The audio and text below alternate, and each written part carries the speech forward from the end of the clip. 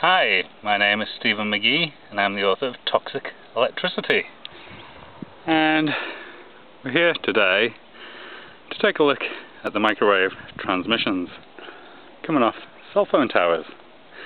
As you can see, we're actually in the mountains that are near my home. These are the Tucson Mountains, and this is the area. And my home is perhaps maybe about half a mile out that way. About a mile out that way is the cell phone tower. To the east of my home, there's two of them. And right out there, about a mile, is the cell phone tower that is to the west of my home, and there's one of them. And each cell phone tower has multiple transmitters on it.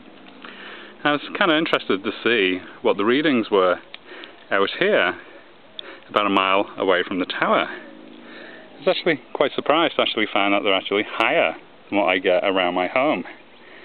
And this is a problem with mountain views, is that if you live in a place that has endless views of the surrounding terrain, and there's radio and microwave transmitters out there, you're going to get subjected to very high RF power levels. As we can see, we're currently reading about 430 millivolts per meter. That's a very high power level to be continuously exposed to. I hope you enjoyed this presentation, and I wish you the very best of health. Thank you.